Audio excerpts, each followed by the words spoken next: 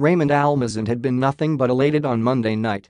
Not only has he returned to Gilas Pilipinas, but he has also reunited with his former head coach Yeng Guiao after nearly 2 years. Almazan and Guiao are together again, as the decorated coach will be leading the Shine Elasto Painters-backed Gilas team that will compete in the 2018 Asian Games in Indonesia next week. Young feeling ng excitement tsaka Yeng, alam mo yun, na magiging coach ko ulit si Coach Yeng nandoon, said Almazan after Gilas' first practice, Monday night at the Meralco Gym in Pasig City. And Yeng Guiao other players like Paul Lee, nga kaibigan ko sa rain or shine talaga yan. Kulang lang CJR Quiñahan tsaka si Jericho Cruz, he added with a chuckle. Sobrang happy. What he misses most about Guiao, shared the 29-year-old slotman out of Letran, is the tactician's approach in mentoring his players. Guiao is known ever since as one fiery coach.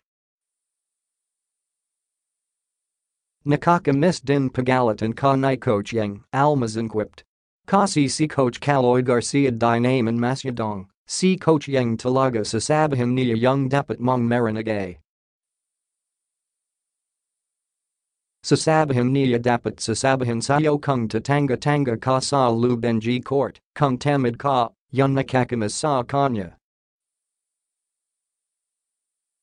Pero personally wala naman yun pagmo-motivate lang sa'yo. Delight aside, Almazan is aware of what this particular Gilas team has been tasked to do in the ASEAN, finish better than what the previous Gilas unit did 4 years ago in Incheon, South Korea.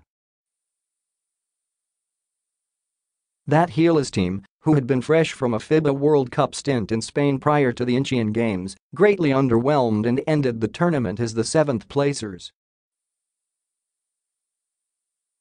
The 6'8" cager from Bataan knows too that they will only have limited time in preparing for the meet. But for Almazan, he's determined to accomplish that goal as much as possible. So Yeng Guiao, sabi 7th place last 2014, so kung kaya mahigitan naman. Ako yung minsit ko, every game, every practice, yung goal naman ma-reach naman, he said.